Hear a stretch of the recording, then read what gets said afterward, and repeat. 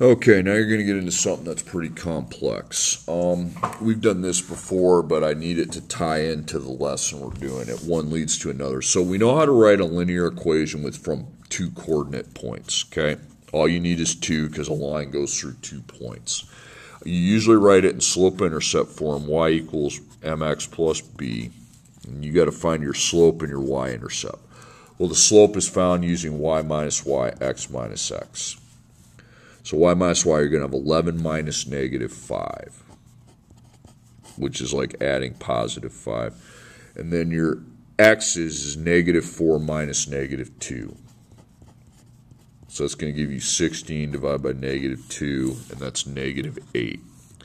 Now find your y-intercept. Y equals m times x plus b. So I know that my slope is negative 8. That's the m.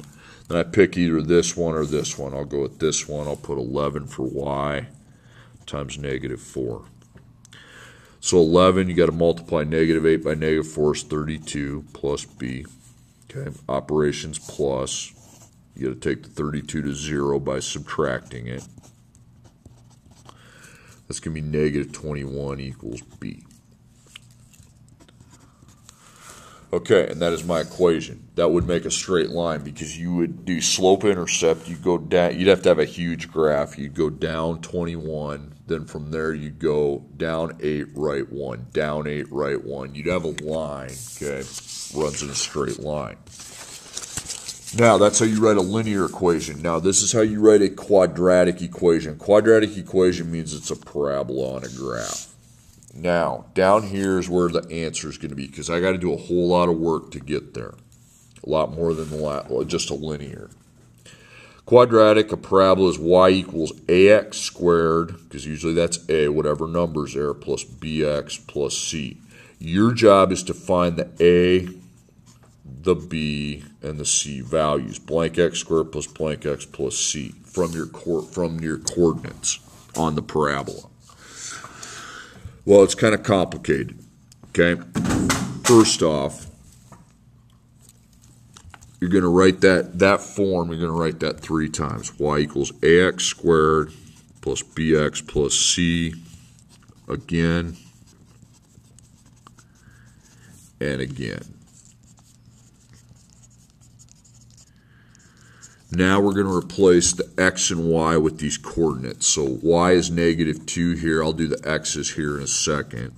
The y is equal to negative 4 there. And it's again equal to negative 4 here. Remember, it's a parabola, so it could be the same y value with a different x value. Okay, now your x is 1. So what you do is mentally calculate 1 to the second. That's 1. And what's 1 times a? 1a. Now, mentally put the 1 in for the x, but b times 1 is 1b. Then plus c, put a 1 in front of the c.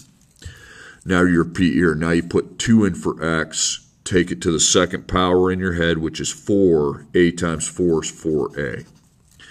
Take your 2, put it in for the x, b times 2 is 2b, and then plus c, 1c.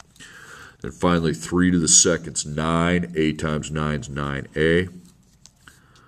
3b times 3 is 3b, and then plus 1c. Now, here's what you're going to do. You're going to put this one equation with this one right here. Put the letters first. Put 1a plus 1b plus 1c equals negative 2. And then 4a plus 2b plus 1c equals negative 4. Now team these up. 4a plus 2b plus 1c equals negative 4. And then 9a plus 3b plus 1c equals negative 4. Okay, now here's what you're going to do. You're going to drop out a, b, or c. If you can find a letter with the same number in front of it, okay, you want to get rid of that. Okay, so I have 1 and 1. So I go negative, negative, negative, and those will go away, and then the 4 is positive. So if I combine those, that's negative 3a. If I combine those, I get negative 1b. If I combine those, I get 2. Okay, now I've got 4A, 9A, 2B, 3B, 1C, 1C. So all I need to do is replace negative, negative, negative, positive. Cross those out. You have negative 5A plus negative 1B and then 0. Okay, now you team these up. Okay, you're the results. And then you only have two variables now you have to deal with. Okay, in which we've done a lot of times with X and Y. Okay, this is no different. Okay, now with two variables, we take the 5, multiply it to the top. Just 5, don't worry about making it negative 5. And then 3 on the bottom. Why don't you? Because you're just eliminating. You're just making it more confusing. I mean, it works, but negative 3 times 5 is negative 15a. And then minus 5b. And then equals 10. Then we're going to have negative 15a minus 3b equals 0. Now that's good, but they need to be opposites. So positive, positive, and then just leave the 0 alone. Okay? These cancel, and you now have negative 2b, and that's 10. 10 plus 0. So divide by your negative 2, and b equals negative 5. So you can go ahead and put a negative 5 in the second blank. Now you're going to get your a. Go up to this one. Put negative 5 in for your b. And find the product of negative 1 and negative 5. It's 5, so you have negative 3a plus 5, because it's positive, equals 2. Then I subtract 5. Divide by negative 3, and a equals 1. Now, what about c? You go back to the very first equation. You're going to replace your a with the 1, because 1 times 1. You're going to replace your b with the negative 5. So you know 1 times 1 is 1. 1 times negative 5 is negative 5, so minus 5 plus 1c equals negative 2. Now we can combine 1 minus 5. That's negative 4. Okay? So 1c minus 4 equals negative 2. Then I just add 4. Negative 2 plus 4 is 2. 1c equals 2, which means that c would be equal to 2. And there's my quadratic equation. Okay, it's a little challenging. Okay, same idea. Again, a quadratic function in standard form. You always go with standard form. Y equals blank x second plus blank x plus blank. You can write them in other forms too, but those are in different processes. Vertex form is actually the easiest to write. Okay, so same thing. Y equals ax squared plus bx plus c. Y equals ax squared plus bx plus c. Y equals ax squared plus bx plus c. So negative 6 replaces the y here. Negative 2 replaces the y here. 3 replaces the y here. Now you take your x and square it. 3 to the second power is 9. A times 9 is 9a. And then 3. 3 times b. B times 3 is expressed as 3b. Okay, and then plus 1c. Okay, negative, so you square your 1. 1 to the second's 1 times a, it's 1a. B times 1 is 1b, then plus c. Okay, 6. 6 to the second's 36. A times 36 is 36a. 6 in for x. B times 6 is going to be 6b plus c. I would put 1s in front of your c's. Now you pair these up.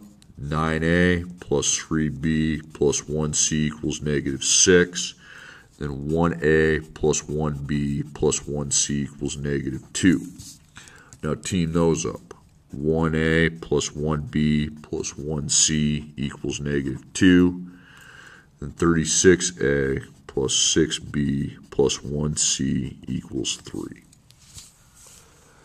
Okay, 9 and 1, not even close to the same. 3 and 1, no. 1 and 1, yeah. I just need to make them opposites. Negative, negative, negative, positive. Okay, so it's going to be 8a. 3 and negative 1 adds up to 2b. Those cross out, and then equals negative 4. Okay, negative, because again, if we drop out the c's here, we have to drop out the c's here. Otherwise, I end up with a train wreck. Cross those out. 1 and negative 36 is negative 35a. 1 plus negative 6 is minus 5b. Negative 2, negative 3 is negative 5. Okay. Okay, now pair these up. So you got 8a plus 2b equals negative 4. And then negative 35a minus 5b equals negative 5. So we multiply the top by 35. Yeah, literally by 35. And then the bottom by 8. You have a calculator, so 8 times 35 is 280a. 35 times 2b is 70b. Negative 4, 35 times negative 4 is negative 140. Now the bottom, you're going to have negative 280a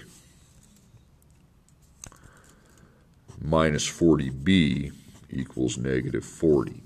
Now, these are already opposites, so get rid of them. 70 minus 40 is 30b. Negative 140 plus negative 40 is negative 180. Divide by 30. B equals negative 6. Okay, so you can put negative 6 in for B. Now we're going to get our A because I come here, because I know that B is negative 6, so I can take the 2 times negative 6. So it's negative 12, so you got 8A minus 12 equals negative 4. So 8A equals 8 divided by 8. 8 divided by 8 is 1. So you put 1 there. Okay, now go up to your very first ABC equation that you wrote. Okay, you got your answer for A. You know it's 1. 9 times 1. Well, that's 9. Then I've got my B. B is negative 6. So I take positive 3 times negative 6. It would be negative 18 minus 18 plus 1C equals negative 6.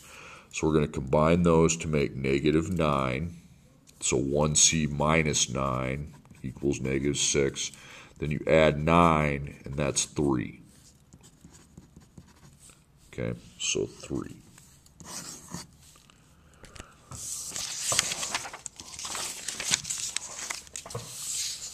Okay, now last one, you're throwing a little curveball. Okay. Now remember I said when you write these two, you want to find the one that's got the same letter. Okay. And that rules changes, but if I have one better and they're already opposites, you want to get rid of that one. Okay. It's not like you're going to get thrown a little curveball here.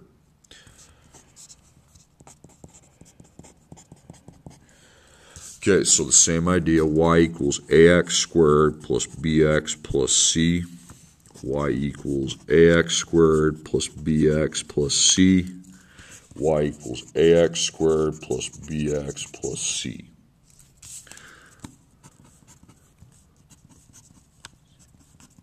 So here you put 1 equals, negative 3 equals, 1 equals. Okay, so this x, you square your 1 is 1, a times 1 is 1a.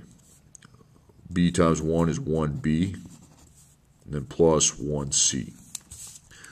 Okay, now negative 1. Negative 1 squared is still 1. A times 1 is a, is 1a.